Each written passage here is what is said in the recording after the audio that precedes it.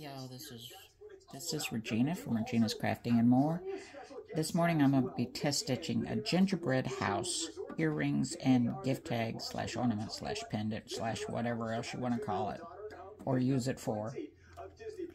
Now it's going to be kind of hard to see because I'm going to stitch the white part, which would be the frosting I guess, first, because I'm trying to eliminate a bunch of thread cuts on the back.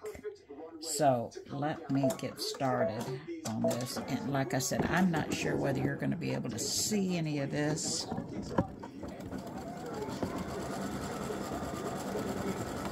I've got my tripod down as far as I can get it and as close to my machine as I can get it without interrupting the arm of the machine.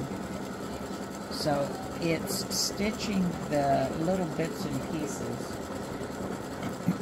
and it has a running stitch going from each piece to the next piece to try to eliminate those thread cuts. My only concern is how much of that's going to show through. On my screen it looks fine, but sometimes there's a difference between the screen on my computer and the actual stitching. So now it says this takes 20 minutes stitching time for a pair of earrings. So we're doing good so far. No cuts, and it's going from each little bit to the next little bit and stitching that. And I have, once again, 2 layers of water-soluble stabilizer. I'm using the shelf liner method to hold my stabilizer in place so it doesn't shift and ruin my design. And I have my bobbin that's been wound from my top thread. I'm not using regular bobbin thread. You want to wind your bobbin from your top thread. Okay, so it's doing the part that's on the roof right now.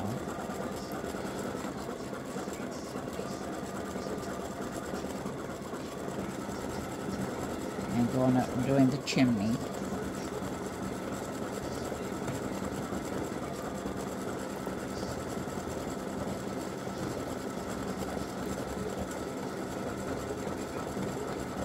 I had these last year and I created them, and there was something about it that wasn't right, and it was the fact that all the little pieces weren't connected. And when I did it, I don't remember. I don't know why I didn't connect the pieces. I think it was just a rough draft, if you will.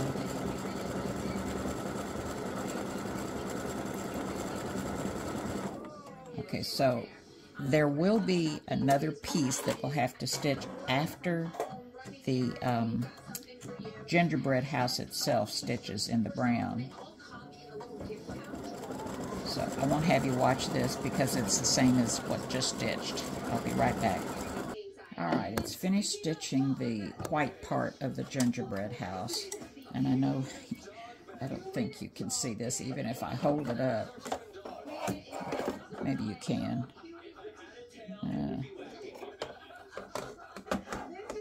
There, you can see it, I think. Alright, so we're going to trim the tails on the back, which should only be a start and a stop area. And something got wrapped around that first time. I don't know what it was. So we're going to trim. Oh, it was a long tail that I didn't hold. Usually I hold the beginning stitch when I rethread. Alright, that looks good. Now we're going to change and put in the color that's going to be the gingerbread house itself.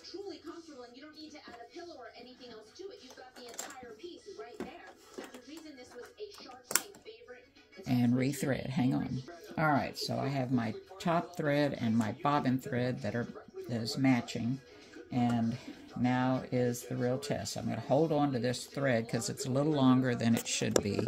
And I don't want it sucked down in there and getting stuck and being hard. Okay, I'm sorry. It's going to do the loop right now. So if you want to, that's color stop number 2. If you want the loop to be in silver or gold, then you need to put in silver or gold.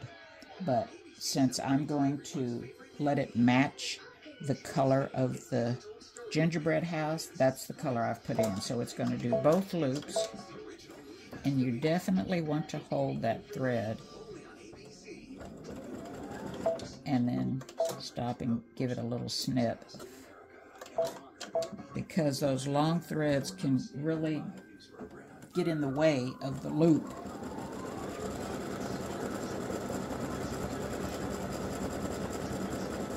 Sometimes just what the machine cuts and leaves itself. So we'll see what happens. I'm not going to hold the thread, I'm just going to let it go, and that's a that may give us a little issue. We'll see. Alright, and because I'm going to do the house in the same color when it finishes with this loop, it's going to stop, and I am going to trim, I am going to check the threads on the back, because every time it does a color stop, it's wanting you to change thread colors, and that's your opportunity to trim the tails. Oh yes, we definitely want to trim those tails. That way you don't worry about them getting stuck in the back and your back not looking as nice as your front. Alright, so once again I'm going to hold this thread.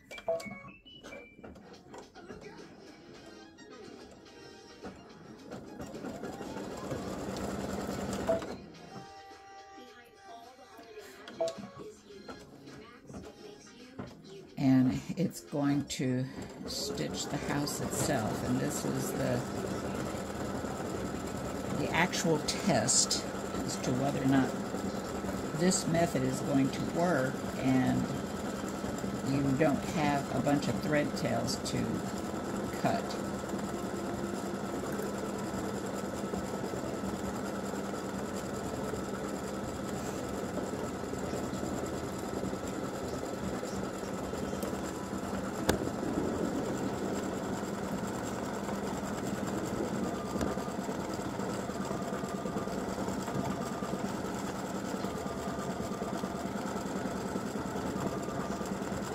So it's doing the first layer of stitching right now.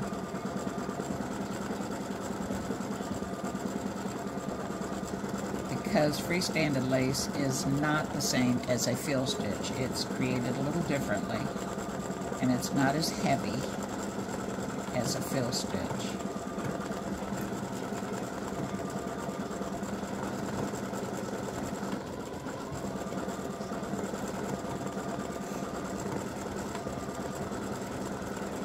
So far, so good.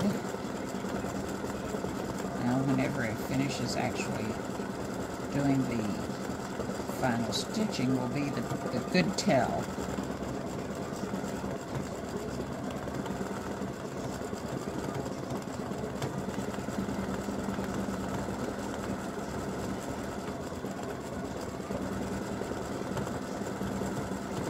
And I don't have any control over what it does. I tell it what it wants to do when I create these stitches or the shape, and then the machine pretty much does its thing and finds its way.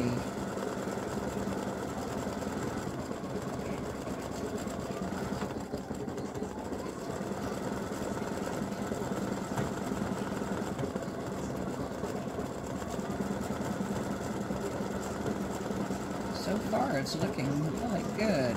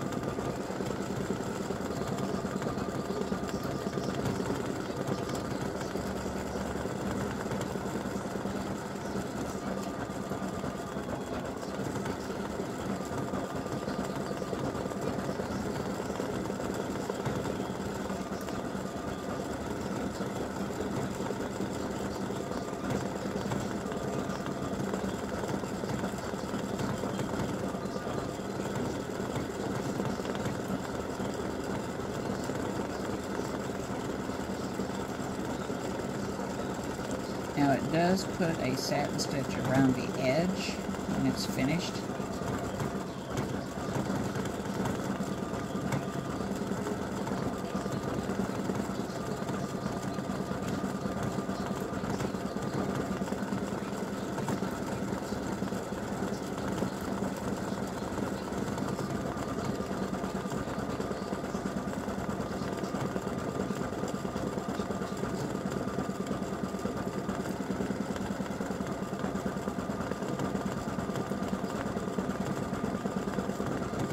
And it should be getting pretty close to being finished with this part.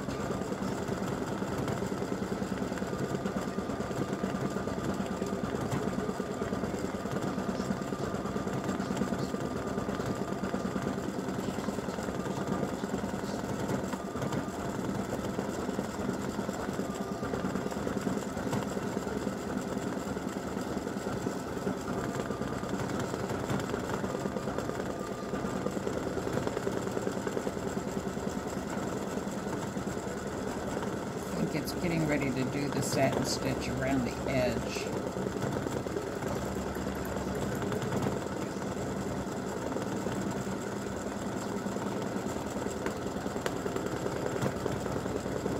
Yep.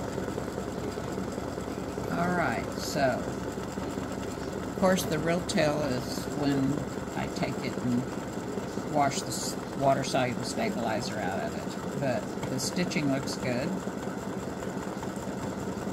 So it should rinse out well. Hopefully. You never know until you actually wash it out.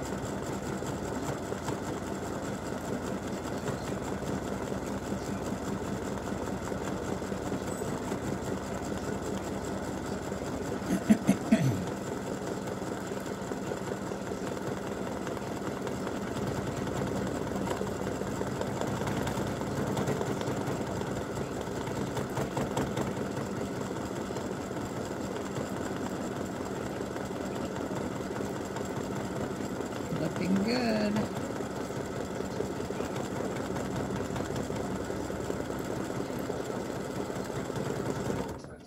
Alright, so it's going to jump over here and stitch this. And I'll be back when it's done. Alright, excuse me. It's finished doing the gingerbread house, and I think that turned out really nice. Just need to trim the tails on the back.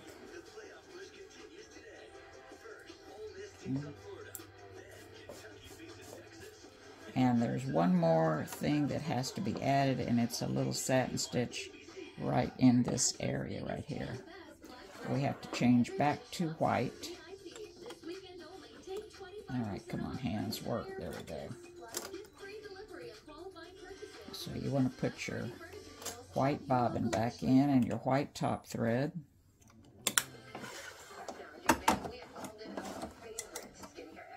Have my white bobbin thread and my white top thread, and my white bobbin thread is wound from my white top thread, and it's just going to do a small little squiggly thing in a satin stitch. And I'm going to trim this before it tries to catch it.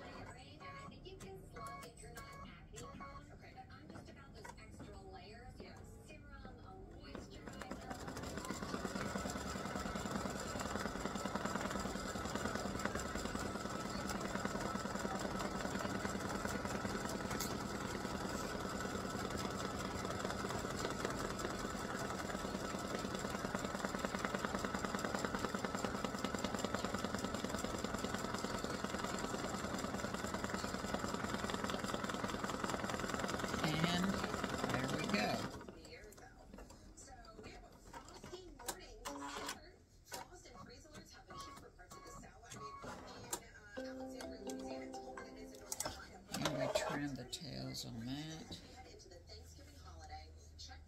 One there. That got sucked down in there whenever it started, I guess. So there we go. And there we are. Try to get it over here where you can see it.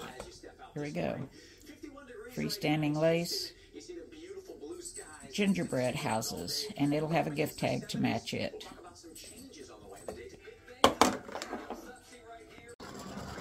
So I'm stitching the gingerbread house gift tag. It'll stitch just like the earrings did, and there shouldn't be any thread cuts for all these little white bits and pieces that are on the house. So the house itself takes 26 minutes stitching time, and it's pretty much fills up the whole hoop. It would be a cute ornament on the tree.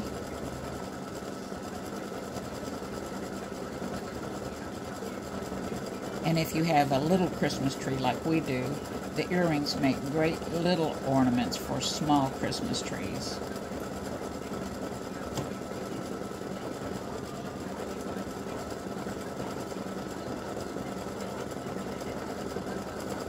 Alright, so this is going to do the same way as the earrings did, and I'll be back. Alright, I don't know if you can see it or not, but it's finished all the white bits. I'm going to take the hoop off and trim my tails, which will be right there. And that's it. Ooh, we want this red out of there. And how that got in there. And I think that's, yep, that's all the tails. So we're going to change threads, and I'll be right back. Alright, I've put in my matching top thread and bobbin, and I've trimmed the tails on the back of this, which there was only one. And we're going to stitch the loop. Now, if you want the loop to be a silver or gold or red or green or whatever, you need to put that color in. I'm using the same color that I'm going to stitch the house in, so I've put that color in. So color stop number 2 stitches the loop that you would use to put your Christmas hanger on, or ribbon, or whatever you're going to use.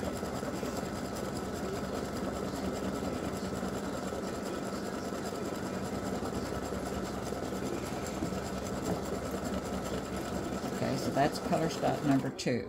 Now, even though you're not changing thread colors, I would take it off and trim the tail on that loop, just so it doesn't end up getting sucked into somewhere it shouldn't be.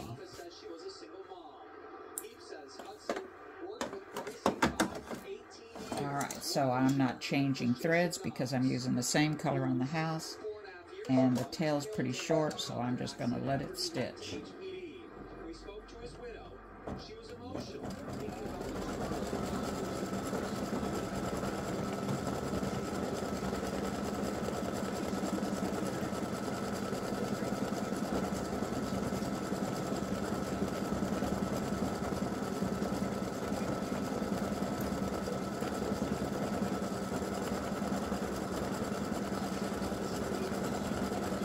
Now this one on the house does stitch a little differently.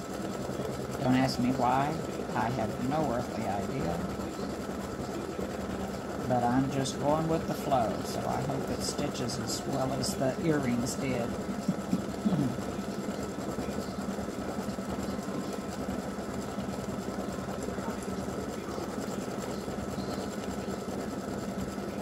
I did do some directional stuff, but I can't believe that it's changed the process that it goes through to stitch the house this much.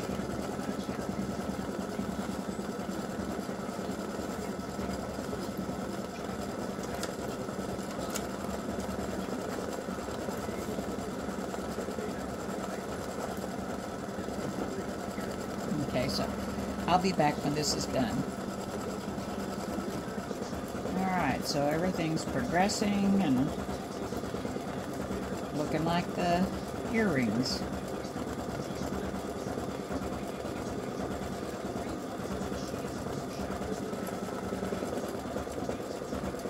I think this is the last pass on the house.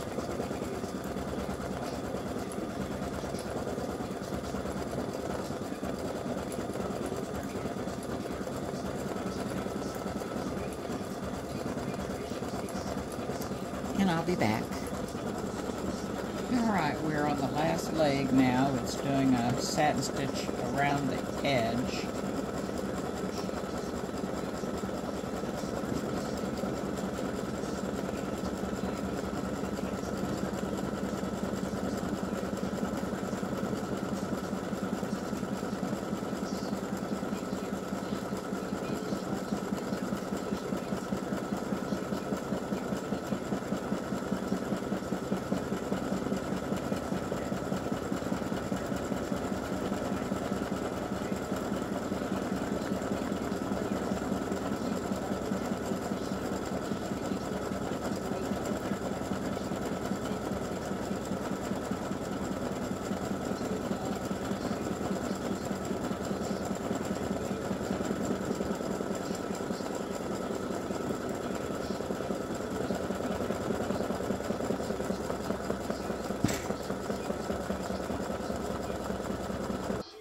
The satin stitching has finished around the edge, and I'm going to trim my thread tail, which is on there, and for some reason, I ran out of bobbin thread.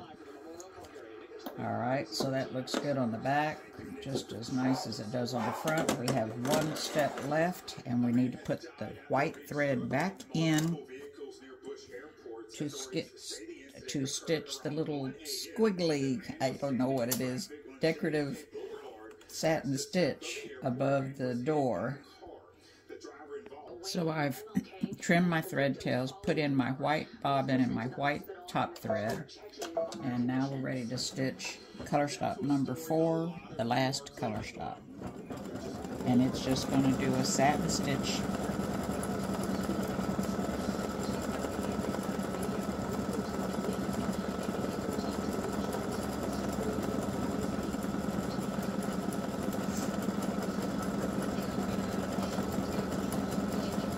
To finish the, sorry, I was thinking about something, so it's just finishing the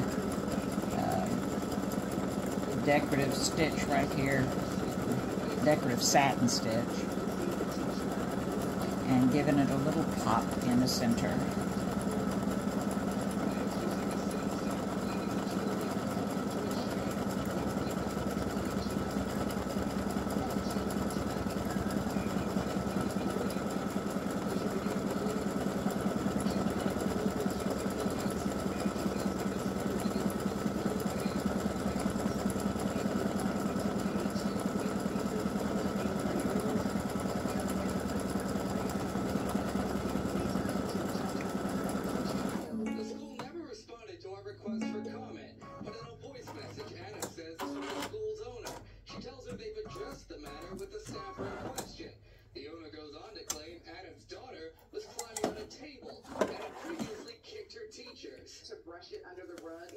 Oh, goodness. I hate it when it pulls that thread. And that's what it did here. It just took that top thread when it started stitching and buried it in the satin stitches. But it's no big deal. If you've got a nice sharp pair of these Femore squeezers. These are the titanium squeezers. I call them, I don't know what they're, snips of thread snips. And there we go. So there is the finished gingerbread house gift tag to match the earrings.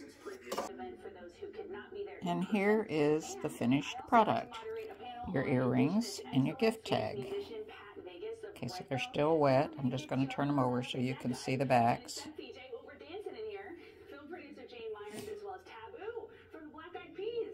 They look just as pretty on the back as they do on the front.